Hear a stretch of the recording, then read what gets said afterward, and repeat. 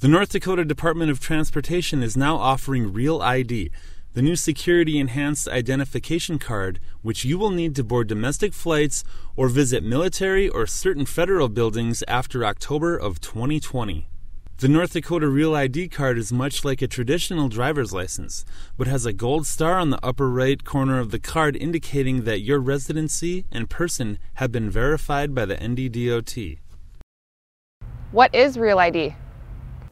A Real ID is a credential that meets the security requirements of the Real ID Act of 2005. These credentials are passports, a military identification card, or a driver's license or identification card issued by a state that meets those security requirements. What does Real ID do?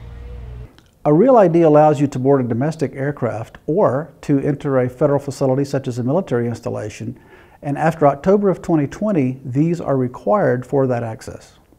How do I know if I need a Real ID?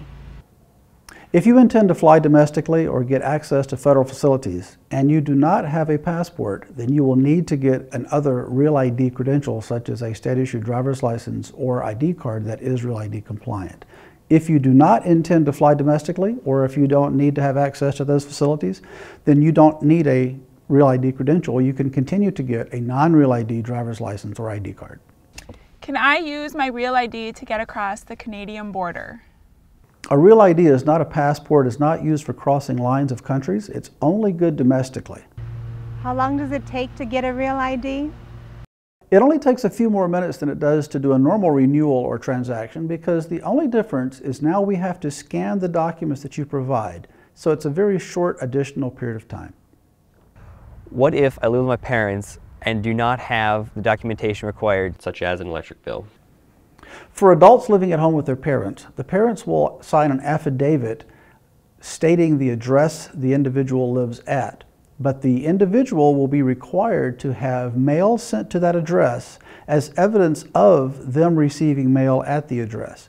Between the affidavit and an actual letter showing it was mailed to that address, we will accept that as evidence of a residential address for the adult living at home with their parents. What if I have a current passport? Do I still need a Real ID? If you have a current passport, that is a Real ID credential, so you do not need to get a North Dakota driver's license or ID card that is Real ID certified. How long is a Real ID good for?